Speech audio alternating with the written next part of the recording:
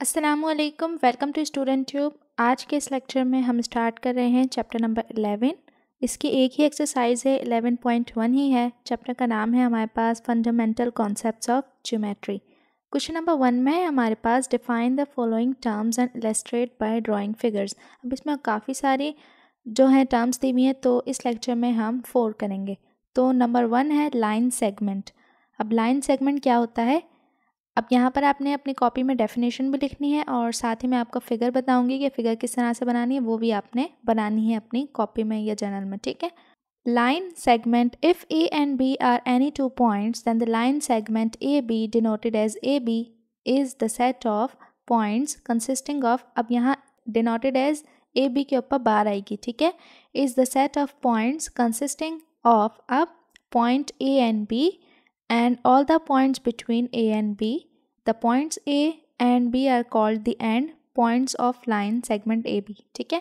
अब line segment क्या होता है? लाइन सेगमेंट एक लाइन होती है सिंपल, जो कि डिनोट करती है ए बी, या फिर जिस भी आपने वेरिएबल से, जिस भी नंबर से, जिस भी अल्फ़ाबेट से आपने उसे डिनोट किया हुआ है। तो अगर हम देखें क्या होती है लाइन सेगमेंट, तो लाइन सेगमेंट एक लाइन होती है, ठीक है, जो ए और बी है। ठीक है। तो इससे डिनोट किसे करेंगे? ए और बी से ऊपर बार। ठीक है। तो ये कहलाती है लाइन सेगमेंट। इसमें पॉइंट्स होते हैं ए या बी या फिर सी या डी, कोई भी पॉइंट्स हो, और all the points between A and B. अब इसके अंदर दरमियान में भी पॉइंट्स हो सकते हैं। ठीक है। इसके बाद है नेक्स्ट हमारा रे। If a line with an arrow eight one and contain 2 points P and Q is called a रे, it is denoted as A B. ठीक है। अब रे क्या होती है? Line with an arrow eight one and, यानी कि ऐसी लाइन जिसमें एरो हो बट एक एंड पे, यानी कि लाइन है, एरो है वन एंड पे। तो यहाँ पर है ये P और यहाँ पर है ये Q। अब ये जो है एरो वो बढ़ता जा रहा है, हमें नहीं पता, तो इसका पॉइंट हमें नहीं पता। P और Q और एरो एक तरफ होगा, तो इस तरह की जो लाइन है वो कहलाती है रे। ठीक है। इसके बाद है opposite ray. Two rays AB and AC are said to be opposite rays if they are collinear, they have a common endpoint and their intersection is the only common endpoint. अब opposite ray क्या होती हैं? इसमें दोनों तरफ arrow होते हैं, ठीक है, और they are collinear, that means कि तमाम पॉइंट्स इसके अंदर मौजूद होते हैं। तो अगर इसका फिगर हम देखें तो इसकी फिगर है, दोनों तरफ एरो होंगे। ठीक है। अब इसके अंदर B भी होगा, ए भी होगा, सी भी होगा, यानी कि जितने भी पॉइंट्स हैं वो तमाम इसके अंदर मौजूद होंगे। बट अपोजिट रे क्यों कहा जाता है? क्योंकि दोनों तरफ एरो होते हैं, दोनों तरफ से ये लाइन जो है वो बढ़ रही होती है। ठीक है। अब है convex set. A set of point in a plane is said to be a convex if for any of points A and be the line segment A B is contain in the set. For example line, raise, line segments and planes are convex sets. A few non convex sets are given below. अब यहाँ पर मैं आपको convex set जो नहीं है वो बताती हूँ।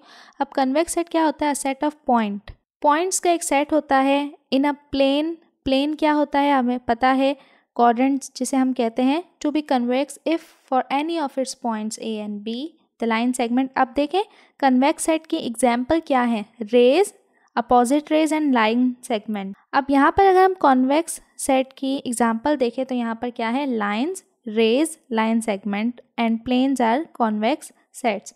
यानी कि हमने अभी बात की ना रे की, लाइन सेगमेंट की, तो ये क्या कहलाती है? कॉन्वेक्स सेट कहलाती है, यानी कि एक सेट ऑफ पॉइंट्स होते हैं। ठीक है।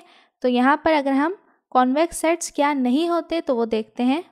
अगर आपसे कहा जाएगा कि कॉन्वेक्स सेट की एग्जाम्पल फिगर बनानी है तो आप इसमें से बना सकते हैं, रे बना सकते हैं, लाइन सेगमेंट बना सकते हैं, ठीक है, या फिर प्लेन बना सकते हैं। ये तमाम जो है वो कॉन्वेक्स सेट की एग्जाम्पल। अब क्या नहीं है तो वो है, देखें, सर्कल बनेगा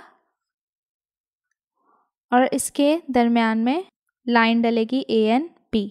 तो ये जो है, अब सर्कल जो है वो है पी एन क्यू और जो लाइन है वो डिनोट कर रहा है ए और पी। ठीक है। तो ये था लेक्चर आज का, जिसमें हमने एक्सरसाइज 11.1 क्वेश्चन नंबर 1 की जो 4 टर्म्स थी वो देखी और उसके फिगर्स भी देखी। उम्मीद करती हूँ कि आपको समझ आ गया होगा। मज़ीद इसी तरह की एक्सरसाइजेस के लिए चैनल को कर दें सब्सक्राइब एंड साथ ही अपने क्लासमेट एंड फ्रेंड्स से शेयर भी ज़रूर कीजिएगा। मिलते हैं नेक्स्ट वीडियो में, तब तक के लिए अल्लाह हाफ़िज़।